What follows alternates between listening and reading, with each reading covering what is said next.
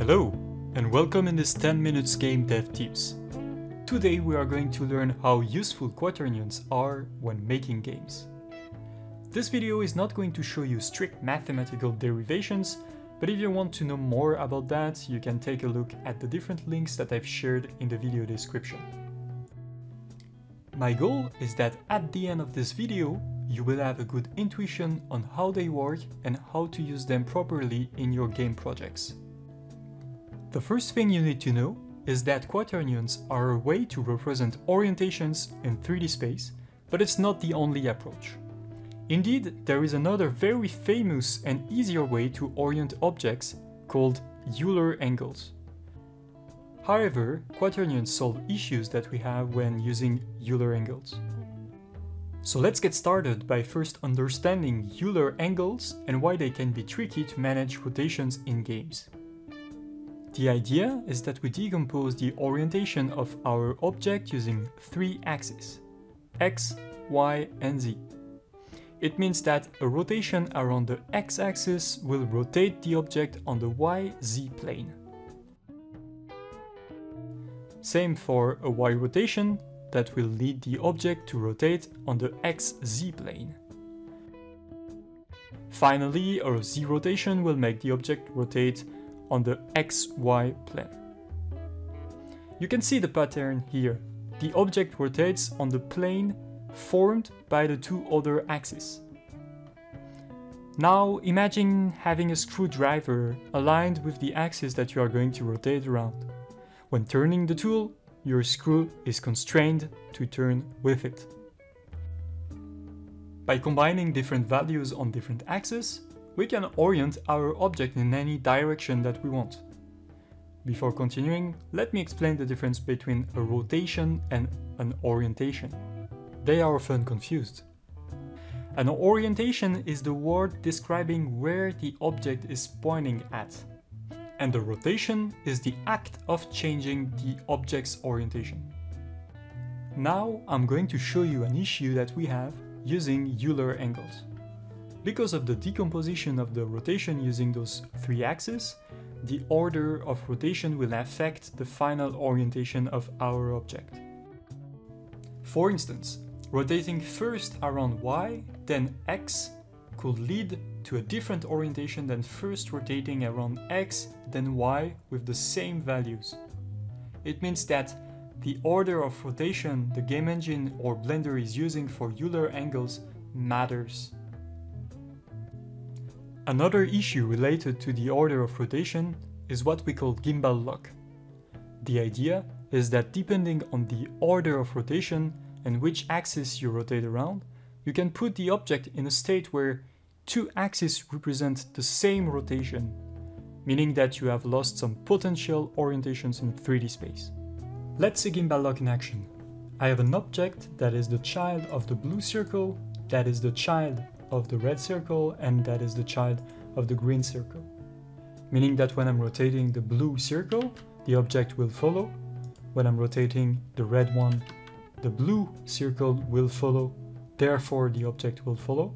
And finally, when I'm rotating the green one, you will see that the red one will follow, therefore by inheritance the blue and the object will follow too. In order to show gimbal lock, we can select the inner circle, the red one, and we can rotate it by 90 degrees. And as you can see, the blue and the green circle are now representing the same rotation, meaning that if I'm rotating the blue axis or the green one, they both represent a rotation around the same axis. Wouldn't it be great if we had a system that giving the same inputs leads always to the same orientation? Like if every possible orientations in 3D space were mapped to the same entry point. Now guess what? Quaternions are there to the rescue. Quaternions are represented by four numbers usually called x, y, z, w. One thing that you should understand is that the x, y, z part isn't representing an axis. All those values have the same importance in the representation of the quaternion. So w is as important as x, for instance. The way we can see a quaternion is by visualizing those 4 values, or components, as 4 independent orientations. A value of 1 will give 100% weight to the orientation that this value represents. And you guessed it, a value of 0 will give 0% weight to this orientation. And now, imagine that you can combine those 4 distinct orientations together. For instance, 50% of X and 50% of W. You can see that the result gives us a perfect mix of those 2 orientations. And there is no other way to result in that specific orientation. On top of that, if we add a minus sign on one of those 2 components, you can see that it represents the opposite orientation. One thing to note is that quaternions are often being normalized behind the scenes, by your engine or by Blender, for instance. Normalizing exists because you want to represent this 4D rotation back to a 3D rotation, because in the end we live in a 3D world and we want to see a 3D rotation. A normalized quaternion is called a unit quaternion. Like with vectors, we compute a unit quaternion by dividing each component by its length. And because of numerical precision, it is always recommended to often normalize your quaternions, which again you won't have to do in many engines. So now let's look at some useful things that we can do with quaternions in Unity. Slurping, for spherical linear interpolation, is a way to interpolate between 2 quaternions. Think of the following. You have 2 orientations, defined by 2 quaternions, and you want to create a new orientation that represents a certain percentage of the 2. This is really useful in order to create a smooth rotation between 2 orientations, by simply calling the slurp method over time. Let's look at an example. In this case, we have 2 arrows with 2 distinct orientations. A third one is going to orient itself according to the slurp parameters that are the red and blue arrows quaternions and the t value. A value of 0 for t aligns the white arrow to the red one, and a value of 1 aligns the white arrow to the blue one.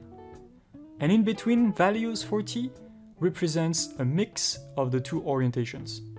For instance, a 0.5 value represents a 50% mix of the blue and the red arrows orientation.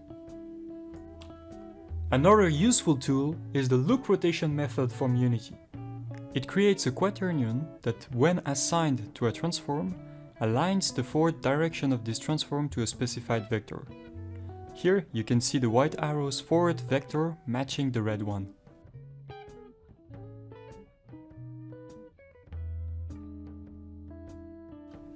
In Unity and in many other engines, you can also create a quaternion from a Euler angle.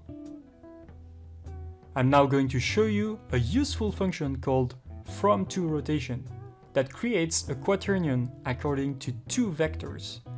Let's see that in action. Here we raycast in the down direction of the arrow. If we hit something, we align the up direction of the arrow with the normal using the from-to rotation function.